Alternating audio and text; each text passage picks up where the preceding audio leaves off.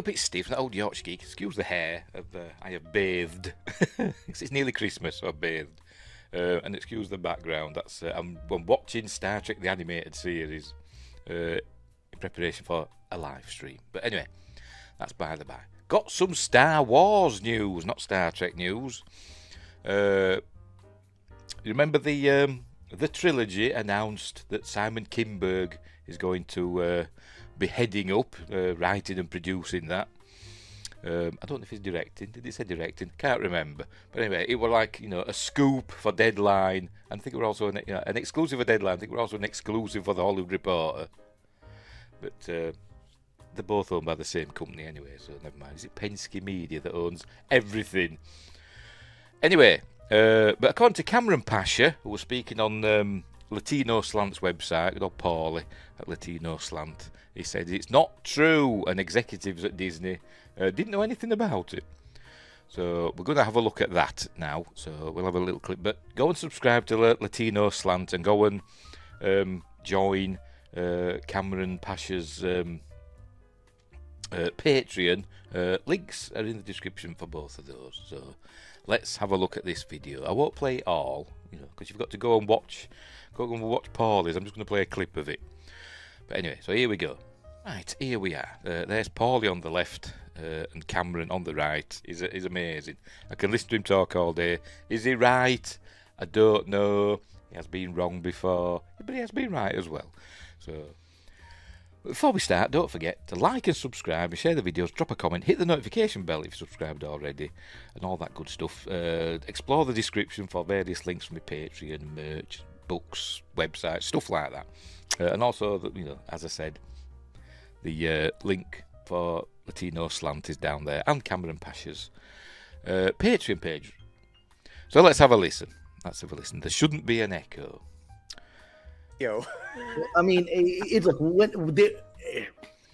there was this report. I think it was on like on Thursday, right? We see two reports come out at the same time, and they weren't official press releases. They were each of them claiming to be exclusive. So obviously somebody called both of them. This was in Deadline and the Hollywood Reporter, each claiming to get the exclusive scoop that Simon Kinberg, right? It has been given a new Star Wars trilogy, right? And the moment I saw that, I said, that doesn't sound right. I mean, that doesn't sound right at all. I mean, based on everything that I've reported and just where we are on the journey, and that didn't feel real to me. And so I then reached out to my source, Barrow, inside the company, and they got back to me. They're like, nobody knows anything about it. Literally, like, they said Lucasfilm executives don't know anything about it. Disney executives don't know anything about it. This is Kathleen Kennedy running off and for reasons we could talk about, trying to stir the pot, which she's very effective at, because the fans always fall for it. They fall for it every single time. It's just like, it's like a cartoon, right? You press this button, you get the response, right? And so there we go. So apparently it's not true, but Cameron does go on to say, he does have evidence of this. So we'll listen to that part. It's not just him saying that. It's been confirmed. Right. So here's the link that we're on Cameron Pasha's page. Why Lucasfilm entrusted Simon Kinberg to pilot the next Star Wars movies. That's Simon Kinberg. There we go. But it says down here, look, the project is considered internally to be in deep development, whatever that means, and not nearly ready to be made public. And there you go. It says it came as a surprise to many executives at Lucasfilm and Disney. So is this just Kathleen Kennedy doing what Kathleen Kennedy does best? Announcing things that are probably never going to happen. Why does she do it? Is it some pathological thing? I don't know. But anyway. And then there was also some surprise within the wider industry that Lucasfilm had turned to Kinberg as the newest steward of Star Wars on the big screen.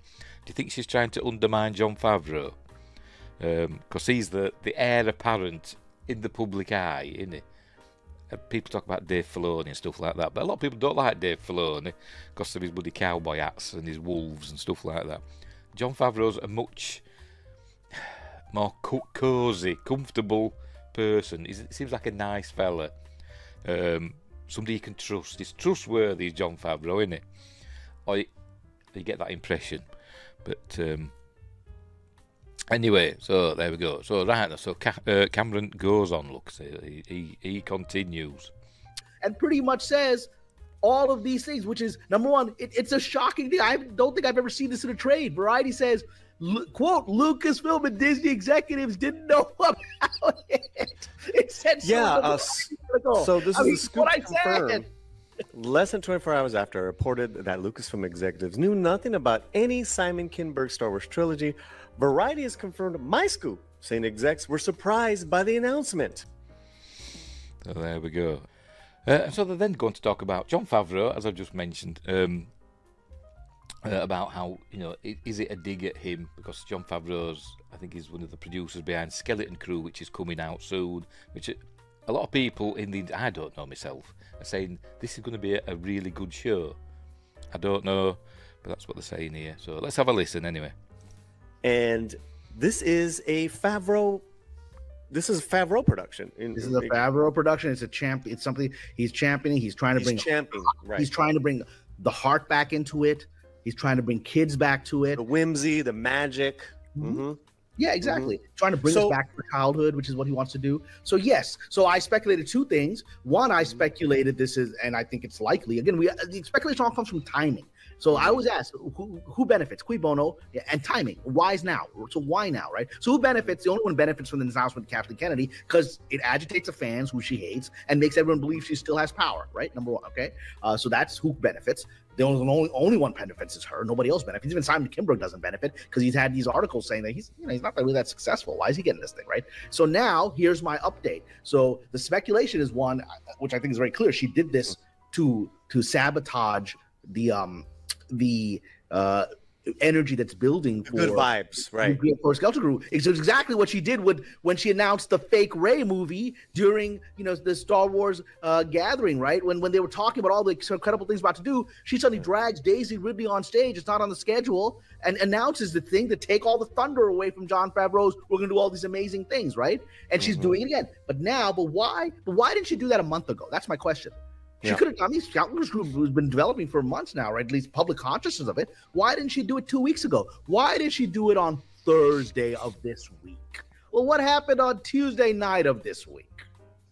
U.S. presidential election, right? Right. So this is my speculation. If you want to read it, go ahead and I'll analyze it. Yeah. So So there we go. So saying it's it's a political thing as well. Not just a dig at Jon Favreau, who's she's trying to undermine, according to Cameron. They're all thinking, because everybody, it's TDS, isn't it? It's Trump derangement syndrome. Everybody in Hollywood, or mostly people in Hollywood, seem to hate Donald Trump. I'm not a fan of Donald Trump. I don't like any politicians. I think they're all scumbags. I didn't like Joe Biden, don't like Kamala Harris, don't like my politicians from this country either. Keir Starmer's a greasy, oily bugger. Wouldn't trust him. But I'm not a politics fan. But it happens. So anyway, so there we go. So according to Cameron Pasha, this new Star Wars trilogy is not going to happen.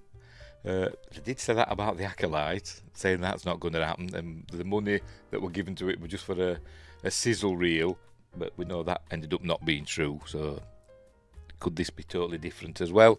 I don't know. But anyway, go over to Latino Slant's YouTube channel and subscribe and watch the video, and go over to Cameron Pasha's Patreon and become a member there. You can join for free, and you can read some of his scoops and articles there.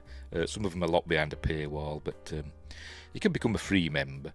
I think I've got it here. There it is. Look, there's his Patreon. There you go. Some stuff's locked, some stuff you can read. So there you go.